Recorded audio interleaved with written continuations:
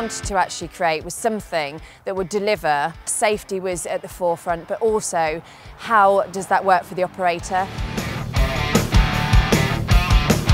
The trailer is 14 foot long and 2.2 metres wide. You've got a lot of trailer bed to work from. It doesn't need to be connected to any vehicle. So you could go and drop off this crane trailer at the point that you're doing the load, and then you could leave it there, so you don't have to be coupled to the trailer. So obviously stability was the key thing that we also wanted to make sure that it was compliant for. We've tried to also make a safety system which is really intuitive and operates on a traffic light style system. If one comes on during the operation of the crane, this means that one of the legs is lifted. If something isn't quite deployed correctly, then it will tell you and you can easily rectify that situation.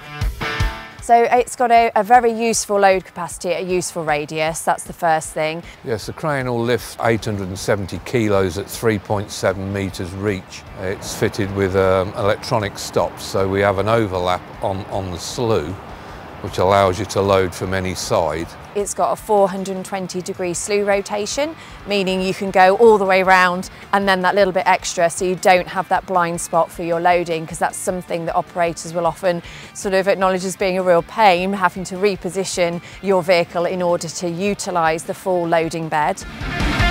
One of the things we wanted to do was really think about the touch points for the operator when they're using the crane trailer, and we've got a nice control station which we've tried to make, although it has lots of functionality in it, we've tried to make it as user friendly as possible, because that's quite critical when you're actually there as an operator using. You want to get things done as quickly and as efficiently as possible. The crane trailer could be used in multiple applications. We were using it with a log grapple today, for example, but you could have a clamshell bucket, pallet forks, you could also have a winch, we've got hose reels fitted.